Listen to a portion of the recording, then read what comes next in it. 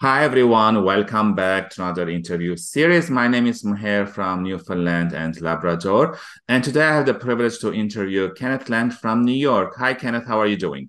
Fine. How are you? I'm doing great. Thank you for being here. So Kenneth is a job search strategist, LinkedIn introvert, and named top 10 LinkedIn job search experts to follow in 2023. Congratulations.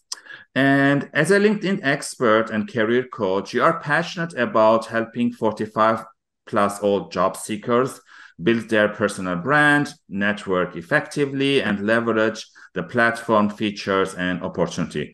So, Kenneth, my first question for you is before applying to any job, why it is important to identify your values, what is important to you before going and searching for a job? Well, you have to know what you're good at, what you're not good at. And I'm not talking about specifically one industry, Mhm. what skills you have.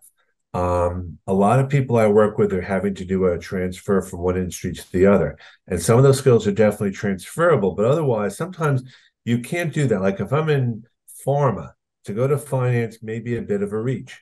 So what I always recommend people do is reach out to people in the new industry, have a Mhm. conversation with them to find out what their day to day is, because it may turn out that your assumption of a day to day is not what really happens, and that's so important. Otherwise, you're going to be going all off like scattering yourself. So you really want to focus that, asking people, and then figuring out, even if it's on a pen and paper or laptop, what are you good at, what are you not good at. And do you think that there should be a value alignment when you're applying for a job, like 80%, 70%, it all depends on the job and the industry?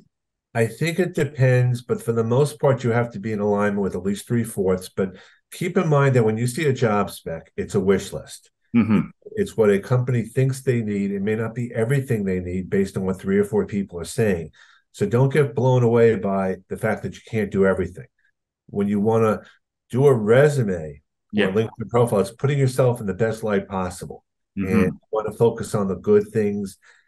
Don't worry about the fact you can't do everything, Yeah. because no one can do everything on a job spec.